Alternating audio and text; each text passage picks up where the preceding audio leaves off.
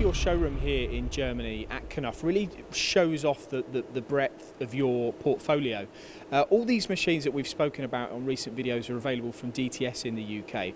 This one behind me is an interesting one because this is sort of aimed at the educational audience or maybe the toolroom environment, isn't it? Can you tell us about this machine?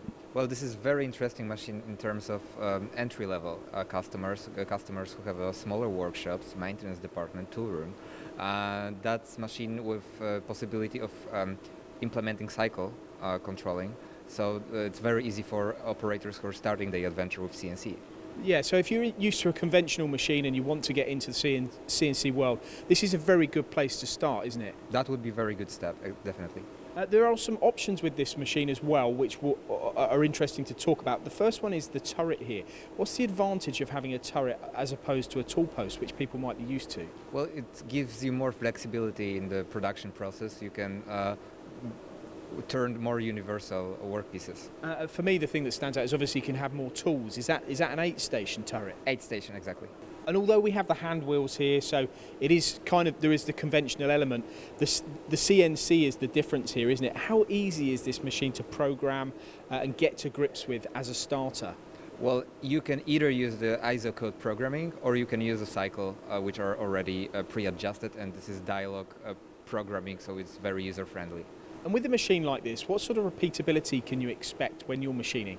That will be about 10 microns. And as for the machine as it's laid out as well, notice there's a door at the back of the machine. Is that for accessing, for moving the tailstock? Yes, you can have easy access and move the tailstock using this back door.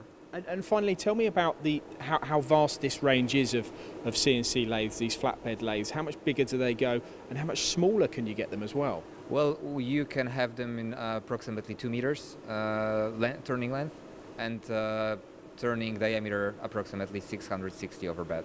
Because one head turner for me is the machine that is behind you. It looks tiny. It almost looks the difference between in between kind of an office lathe and a shop floor lathe. That's a small machine. Yes, it is, and it fits very good, especially the educational purposes. Also interested really in pricing.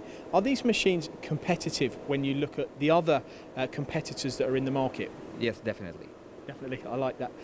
Available from DTS in the UK, this range of CNC lathes, flatbed CNC lathes.